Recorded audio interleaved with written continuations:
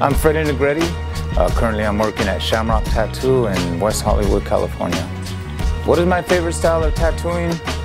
I would have to say it's always has been and always will be Japanese style.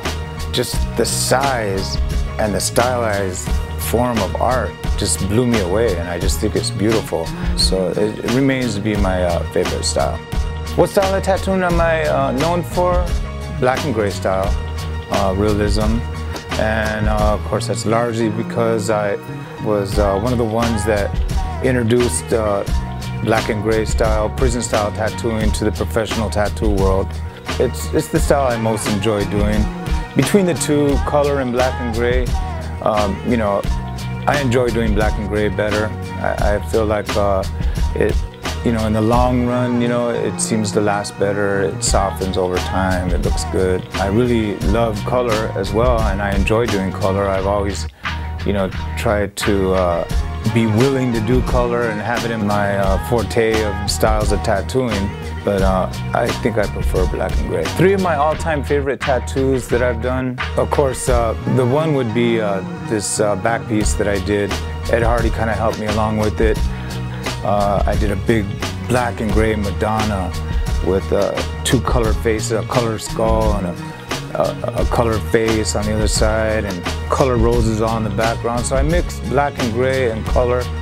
And as far as I know, that was that tattoo was one of the first attempts by anybody to try to do realism with color. There's 2 other tattoos that I've done recently because, you know, I went through my own transformation in my later life. You know, I had my problems. I went back to prison. I had my drug problems and everything. And when I got sober 6 years ago, I really fell back in love with my work, with tattooing, and I really focused on what I was doing. And I was also teachable. You know, I started seeing what these young people were doing today, and so I was learning, you know. And so a couple of the things that I did a gangster sleeve on this kid, and it's all the images that, you know, I've done for years since I was a teenager. Really, you know, the clown girl and the smile not cry later, and the skulls, cars, all those things. But I don't get too much requests for that, you know, today in the work that I'm doing today. But so it was cool to have this guy and come and want all those old images, you know, done by a new Freddy, so to speak. So my gangster sleeve,